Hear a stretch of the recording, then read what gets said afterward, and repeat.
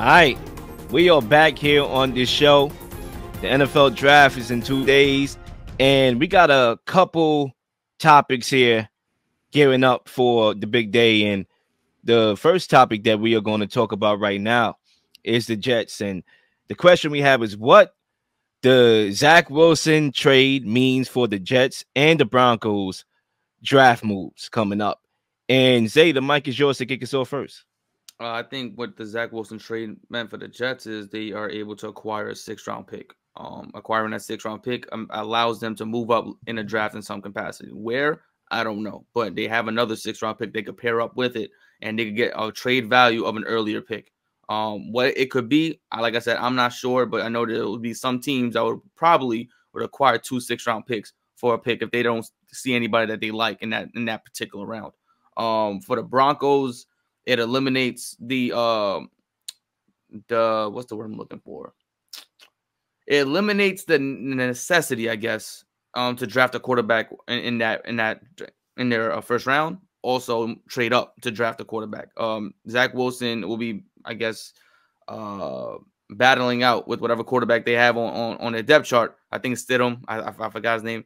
And they'll battle it out for that that QB1 spot. It alleviates the pressure to have to draft a QB1 in this particular draft that they don't see anybody they like. I think there's a lot of rumors about Penix possibly going to Denver. Bo Nix. They think about maybe drafting Spencer Rattler or Jordan Travis later in the draft. There's a lot of speculation, but it removes that pressure to be like, we have to get somebody in that first round. Now they can focus on linemen, they can focus on defense, they can focus on receiver, wherever else they want to go. But now there's no longer we need a top 3, top 4 quarterback in this draft, and we will trade our assets for him. You get Zach Wilson, you could battle it out whoever, you could draft a quarterback later on, and then you can name your QB1 whenever. Because after Caleb Williams, everyone else has been reported are very suspect. So we'll see what the Broncos decide to do. But adding Zach Wilson gives him a QB battle for QB1 in this upcoming training camp. Yeah, Zach, I'll just chip in here and then I'll let you go. I think for me, I want to start off with this. I want to look at the Broncos post Peyton Manning real quickly here, right? Because you got Brock Osweiler, Trevor Siemian, Paxton Lynch, Casey Keenum, Joe Flacco, Drew Lock, Brandon Allen, Jeff Driscoll, Brett Weepin, Teddy Bridgewater, Russell Wilson, and Jarrett Stidham, right? Obviously, quarterback stability, we all know, is very important, and the Broncos have not had quarterback stability since Peyton Manning retired. And my worry is that the Jets, in some ways, could be the next Denver Broncos post Aaron Rodgers. Because a lot of people, and I understand there's a way that we should live in the now, right? Obviously, we can't overlook things, right? And I get it. We have a now. And I think the Jets have done a very good job of adding talent to their roster during free agency. Obviously, they had no talent outside of Garrett Wilson. They went after Mike Williams, a deep threat to pair alongside Garrett. Wilson, I understand the injury history there. But that's a good pickup. Tyron Smith on the line. Obviously, you need to protect Aaron Rodgers, right? So they've done a very good job. They had a solid offseason thus far. And the draft, obviously, is coming up. We'll see what moves they make during the draft. But my worry, and excuse me for looking ahead, because that's what I do. They call me Nostradamus. Nostradamus predicts the future. Okay, Nostradamus predicted the future. So that's what I do. And I'm worried that the Jets will end up like the Denver Broncos post Aaron Rodgers, because you don't have a backup quarterback right now other than Tyrod Taylor, who's clearly not a long-term guy. He's just a stopping gap, bridge, not even bridge, but a stopping gap substitute quarterback in case Aaron Rodgers goes down, right? What's your plan as a Jets organization for long term? When I see this move being made from the Denver Broncos perspective and the Jets perspective, why not make a move for Justin Fields? I mean, you literally gave up a 6th-round pick for Zach Wilson. When you're the Broncos, you could have literally got Justin Fields for a 6th-round pick. Is it that's how the league view Justin Fields, in the same criteria and bracket as Zach Wilson? Maybe that's a clear answer. Maybe, because they went for the same, right? But the Jets as well. Why didn't you make a move for Justin Fields to have a long-term plan behind Aaron Rodgers? So when you look at this question takes me on a trip to the future in many ways. But when you want to bring it back to the present, I think for me, if they can find a quarterback late in the draft who they want to groom, then maybe they get that guy, but they probably gonna need another one because that guy may be a low pick for a reason. He may not be that dude, right? We don't know who that guy's going to be. But I think for me, when you look at the Jets draft, and I'm closing here with my first lap, is when you start out with the number 10 pick, and obviously y'all guys, if y'all want to go deeper than that, I'm just gonna stay with the 10 pick for now. It's gonna be impossible to fumble that pick. There's so much talent offensively in this draft. And credit to the Jets, they only got to focus on that side of the ball because their defense is one of the best defensive units in the league. Then they can focus on offense. There's no way they can fumble the number 10 pick. Whether they go with that tight end dude, Brock from Georgia, whether they go Brock Bowers, that's his name. Whether they go with Rome or they go with Malik Neighbors or one of those guys, it's going to be hard and impossible to fumble that 10 pick. So I think right now the Jets are in a good spot, but it's hard for me to overlook the future. I mean, Will, to your point, man, like, haven't the Jets kind of been the Denver Broncos, and that's why they got Aaron Rodgers? Like, they drafted Mark Sanchez, Sam Darnold, and Zach Wilson all in the top 5, and like all three of those guys turned out to be busts. You know, like that's kind of why they got Aaron Rodgers in the first place. So I think same thing with Peyton. Who was the quarterback before Peyton Manning on Denver? It's not Jay Cutler. Was it Jay Cutler before Peyton Manning? Yeah, I believe so. He was a veteran quarterback. Oh, no, Tim Tebow, bro. Tim Tebow, yeah, it was Tim Tebow, and then that was Zach Wilson. So Zach Wilson was Tim Tebow. Then Peyton came, and then Aaron Rodgers came. So Aaron Rodgers is your Peyton. Can he lead you to a Super Bowl though? And what's going to happen after that? Yeah, and I mean the Jets right now they're just a win now team. Like the window with the 41-year-old Aaron Rodgers at quarterback, it's tightening, and this year and next year are going to be super important. But I'm pretty fascinated with what they do with this number 10 pick. Personally, I would draft an offensive lineman. I really like the signing of Tyron Smith, but he's an older guy. He hasn't played a full season in a really long time. And I think it's a pretty good bet that he's going to miss at least 3-4 games. You're really going to have to solidify that depth. I'd be looking at Fuaga from Washington, or the kid from Oregon State, too. Any of those guys. Olu Fashanu from Penn State. I'd be looking at this is a really good tackle draft. So those would the guys I'd be looking at. Brock Bowers would be interesting because even though he's a tight end, he's really just a slot receiver. Like that would just be his name and his position. So I wouldn't personally love the Bowers pick. I still think if Aaron Rodgers is still that dude, like the Jets are banking on him to be, he's still one of those quarterbacks that can make other guys around him better. And I do think having a nucleus of Garrett Wilson, Mike Williams, and Breece Hall, along with some of the other guys that hopefully Rodgers could contribute and make better, that would be a good start. But also with the Bowers pick too, like that would put a lot on Nathaniel Hackett to get him open and get him in a good position to succeed in the game plan. And it's obviously hard to feel confident about that. But I just got to say, guys, like I think Zach Wilson, he's an all-time bust. And I think we're going to look back at him as one of the worst quarterbacks to get consistent playing time that we've seen in the NFL in recent memory. I mean, taking this guy with the number 2 pick could be a decision that really sets this Jets franchise back for a really long time. And from Denver's perspective, I am wondering, was this a move that Sean Payton made for a few reasons? Like, does he think he could turn Zach Wilson around? We know the arm strength is there. We know he has some raw talent. Does Sean Payton, the same guy that thought at one point in New Orleans that Taysom Hill could be Drew Brees' replacement and gave him big money, does he think that Zach Wilson could be a guy in Denver that he turns around? Or does he just not love any of the quarterbacks in this draft and he's deciding to go elsewhere? Because if the Denver Broncos do enter this season with Jarrett Stidham and Zach Wilson as their 1-2 quarterbacks on the depth chart, then this is going to be the worst team in the NFL. I don't care how good of a coach Sean Payton is. So I'm very curious to see, is there actually a chance that Denver doesn't take a quarterback in this first round because Sean Payton just doesn't really feel that sold on a guy? That's a question I'm wondering about. And Denver, for me, is going to be one of the major teams to watch going into this draft. It's interesting because I disagree with the notion that the Jets don't need to go with a playmaker on offense. They have no guys that create separation outside of Garrett Wilson. Mike Williams is another guy. He doesn't create separation. He just makes tough catches. And that's going to be interesting. You have to bring in more playmakers on his offense. I think that needs to be addressed. It doesn't have to be addressed first round because it's a deep receiver class, but it needs to be addressed at some point in this draft. They need to bring in talent. Allen Lazard is not it.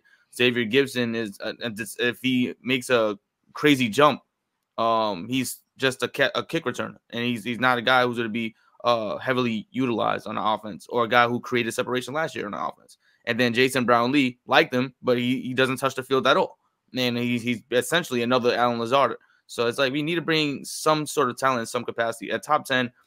If Bowers is this guy that everyone is talking about, this generational tight end that could go and be a receiver, that could block extremely well and do all this other stuff, then make that pick, right? Fine, because no matter what they do between tight end, receiver, it's gonna be a plus, because what I saw last year was completely horrendous. Not saying the tight end position was part of it, but that entire offense needs to be replaced just off of what we did last year. It was disgusting. On a Zach Wilson point, Sean Payton's like, this is a kid on a rookie deal. Well, the Denver Broncos is like, this is a kid on a rookie deal. He flashed a lot of potential, and maybe it is just the Jets coaching staff. Maybe our coaching staff could be better and well equipped to bring something out of him, to make the game easier, slow it down, whatever it is. They made that trade. They didn't give away too much, and then they're off the hook the next season, and they could still draft a QB this year or next year, depending on what it is, if they don't see what they like. So I think it's like, yeah, like they maybe see something in him, but they want to see if it could probably turn into what Baker Mayfield turned into when people called him a bust. And hopefully they see something down the line. And also, let's not forget, Sean Payton was the one who coached Drew Brees when his stats and his numbers looked very identical to Zach Wilson, to what they are now. And then we saw what happened with the Sean Payton Drew Brees connection. So it's not, I'm not saying that's the same player. Bro, like we're really going to compare Zach Wilson to Drew Brees? That's what I was saying. I'm like, I ain't know Drew Brees was ever that bad before. Yeah, they have the that's news to my ears. The early career stats is very similar. So it's like, you look at it, I think Drew Brees actually had 30 interceptions, the same amount of games. So it's like, they're very similar stat lines. But again, that's something, Sean Payton likes taking on projects. So maybe this is a project he's trying to take on. And, I'll say this, right? In regards to Brock Bowers, and I'm hearing a lot of chit chatter about him going in the top 10. I just won't do that if I'm any team, even the Bears. I just don't. I wouldn't go there because, number one, if you're the Jets, you're in a win now situation, right? And I think Rodgers being there boxes you in to making win now moves. But when you look at the tight end position, it normally takes multiple years for a tight end to really cement himself in the lineup as a primary option. Like even Dalton Kincaid, who last year everybody was saying, oh, he's a next generational Gronk, right? Yes, he did some good things last year, but it's not like he was on the field a lot in the beginning. It's not like he made like his stats, jump out off the page. He could barely block. It takes time. So if you're in a win now move, does drafting a tight end that high makes sense for right now? No, it doesn't to me. I think if you're the Jets, I like Zach, take of going with a lineman. I think you can't go wrong there. And I don't think you could go wrong with a wide receiver as well. I just think, we know that Aaron Rodgers is a de facto GM, and he's going to have a lot of intel on what they do. I just think the Jets need to kind of like distance themselves from his intel. I understand, look, Rodgers is probably going to be a happy camper because if they do take an offensive player, that would be the first time that has ever happened to him in his career. He was on the Packers for 18 years. They ain't draft a weapon in the first round, a wide receiver, nothing like that ever. And I think he's going to have that happen this time around. However, they need to know the guy that they want to draft for Rodgers, whether it's a wide receiver or whether it's a lineman, because at the end of the day, Rodgers is a placeholder. Y'all used his intel before to get Nathaniel Hackett over there. This guy's the worst play caller in the league. Y'all use his intel already to pay and still money Allen Lazard and Randall Cobb, who's literally more washed up than corn on a cob. Like, it's really that bad. Like, he messed your roster up. And I think now you have to do what's best for the time period which y'all are in, which is win now, Super Bowl or bust. And so far, y'all laid the foundation in the free agent market. And I think y'all have to hit the draft as well to literally take advantage of Buffalo's demise in the AFC East, to take advantage of what could be, okay, we the league and we adjusted to the Dolphin speed that's been killing us for 2 years, right? To take advantage of those opportunities. The Patriots are trash, especially talented-wise. Y'all need to hit the home run in the draft, and I think it starts by drafting the best player that y'all can for your team, whether it be a lineman or a wide receiver, and positional value at that. And I think if they do that, then the Jets should be in the thick of things in the East. No, and well, to that point, I think it's important to remember too, like this is a rare situation where the whole organization knows if the Jets don't make the playoffs this year, Joe Douglas and Robert Saleh are both fired. So they don't care about next year's first round pick. I like the idea of taking a receiver, but I think there's a good chance that the big three of Harrison Jr., Neighbors, and Adunze are all gone by pick 10. So I could even see a scenario where Joe Douglas says, hey, if this doesn't work out this year, I'm not going to be here next year anyway. I'll trade next year's first round pick and try to move up, and really making and prioritizing those win now moves with an older quarterback in such a small window to win. I got one point on the Denver Broncos while I'm finishing up my last sentence on the Jets, right? I think for me, the goal for the Jets should be to not pick this high again. I think since 2015, they picked in the top 10 8 times. Okay, like y'all got to make it a certified effort that this is going to be the last time we are drafting this high for the foreseeable future. And I think for me, when you talk about Denver and how this Zach Wilson trade makes sense for Denver, it gives them an opportunity to try to revitalize Zach Wilson's career, barring that he's going to be the starter, which we don't know if he is yet. Now, I do think in their position, they may feel that either A, there's a quarterback in this draft that is realistic for them to get that they don't like and they're not sold on, or B, the guy that they are sold on that will fall past the 3 may not land to them. So I do think, having this trade is insurance that if they don't get that guy in the draft, or maybe it is, okay, maybe next year's draft, and we'll rock out with, Zach Wilson, I still like the value that they got. He played horrible, but at the end of the day, I thought Baker Mayfield was horrible. I want to ask y'all too real quick, Zach. Actually, I have a question for both of y'all. Like, let's say they do draft a quarterback, right?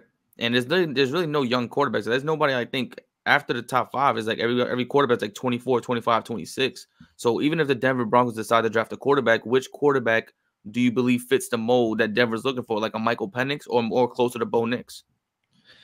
I think either one would have been good for Denver. But at the end of the day, they got to be sold. I'm not sure how far. That's the thing about it. And I still got a lot of questions that I don't really even have the answers for.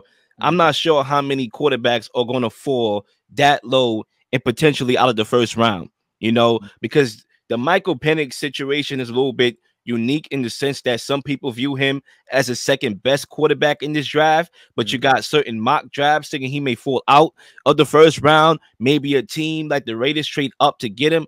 There's a lot of smoke and mirrors in regards to that. We still got to know what Drake May and Jalen Daniels, we're going to talk about that next, how that's going to pan out. So I think to not box yourself in a situation where you get nothing, take the fly on Zach Wilson. And if you can, if Michael Penix Jr. fall to you, I don't think there's anything wrong with drafting him, no. Like, you draft him as well. And Zach Wilson could make a living being a backup, which for all intents and purposes, maybe he should be a backup quarterback on somebody's roster, not a starter. Or third string. Or third string. Maybe Stidham beats him out for the second job. I just wanted to say, I have a problem with the Baker Mayfield comparison because Baker Mayfield, his rookie year, broke the rookie passing touchdown record. Baker Mayfield beat the Steelers in a playoff game before the Browns decided to move on from him. Zach Wilson, the Jets said after 2 years, the Jets said enough is enough. We're mortgaging our whole future and putting it into the hands of Aaron Rodgers. But to be fair, the Browns situation and the Jets situation is totally different. I understand the result was different, comparing Baker Mayfield's first year to Zach Wilson, but the situation, the structure was different. The Jets have always fumbled quarterbacks. Geno Smith leaves the Jets career year. Sam Darnold, bust. All those other guys, bust. Like, the Jets are known for not developing quarterbacks, which is why they went after Aaron Rodgers to begin with. And once again, my worry in the future is that post Aaron Rodgers, okay, y'all got to figure that out again. And y'all might be in quarterback purgatory again.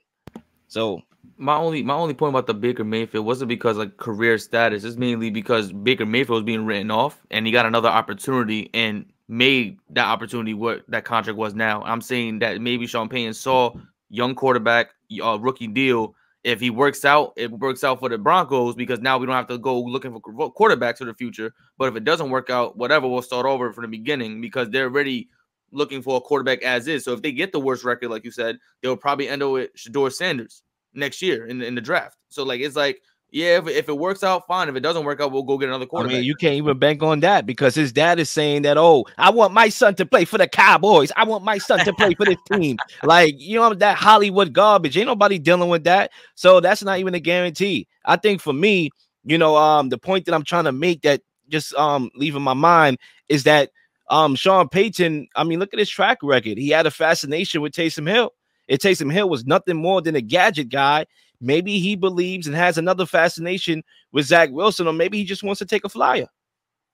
Yeah, all I'm saying is even with as good of a coach as Sean Payton is, like, there's no chance Zach Wilson is turning his career around in Denver like Baker Mayfield did. I mean, Russell Wilson did, and I understand. I get it. Pre-Denver, Russell Wilson won a Super Bowl, but my God, 2 years ago, that was one of the worst quarterback seasons ever. And like, what are we doing? Why are we comparing Zach Wilson to these guys? Like, Zach Wilson is one of the worst quarterbacks I've ever seen. Russell Wilson played like that, bro. Even who had a worse? Let me ask you this question, Zach, and feel free to answer, Zay. Who had a worse year 2 years ago, Zach Wilson or Russell Wilson?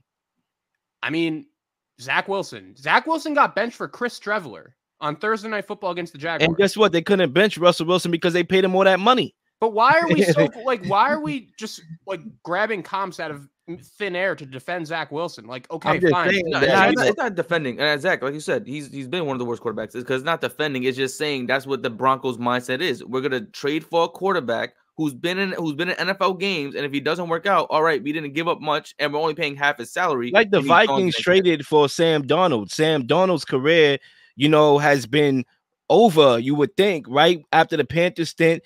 You know, he goes and he's a backup in San Fran, and then they take a flyer on him. We've seen that a lot. You know, guys are taking flyers on previous guys in the draft that were quote unquote busts. Well, we said that about Geno too. Remember, we said Geno was one of the worst quarterbacks. Exactly. They took a flyer on Geno. Seattle, and what happened? He eventually became the starter. First of all, I don't think you could get worse than what Geno Smith was when he first came into the league. And then he came in and he got his team to the playoffs. So what I'm saying is, yes, we know Zach Wilson has been trash since he's entered the league, but I'm not in the business of writing the obituary when I see around the league that there's certain guys that are reviving their careers based on schematic changes and structural changes. You know, I wouldn't. We said Jared Goff got dumped. Exactly. Jared Goff got dumped. Yes, he made the Super Bowl and all that, but clearly Sean McVay thought that he wasn't the biggest part of that reason why they made the Super Bowl. He dumped him, and guess what? Career revitalized in Detroit. So Sean Payton is still one of all these comparisons, though, are like all these guys that at least gave you a flash. Like Geno Smith, his rookie year, they were on good teams. They were on good teams. You know, but Geno Smith had flashes his rookie year. Like he had some good moments. You know, same with Sam Darnold. He's had some good moments. Zach Wilson has not. Like the Jets literally. The Chiefs game was a good moment on Monday Night Football in which they got robbed. They would have beat the Chiefs, bro. The team that won the Super Bowl. They almost beat them. You know, there was a flash or two, but not enough consistency. Yeah, what I'm saying is like that's why the Broncos took the chance because like, all right, we'll try. Like that's all it is. We'll try because at that point you'll be drafting a quarterback, like I said, that you think might not even be a NFL's caliber quarterback out of college. At least Zach Wilson's been in the league, even though he's been bad. He's been in the league. He knows the day-to-day what it takes to be a quarterback. You bring in a college kid, you have to kind of take him through the steps. Crawl before you walk and do all this other stuff, which they're going to have to do anyway. So why not do it if they get an earlier pick in the first round next year? All right. I'm pretty much done on my end. Zach, any last words or are we moving on? I think we're good. Last point. The biggest bust in Jets history is on Vernon Golston. He hasn't had a sack. He didn't get a sack anytime on the Jets time. But anyway, please like and subscribe for all the up-to-date content. You've been slinging shows left and right, slinging content left and right. Please don't miss anything. If you do, like, subscribe, leave a comment, leave a question, something you may want to answer, something you may have. All ideas are great ideas. Nothing's a dumb question.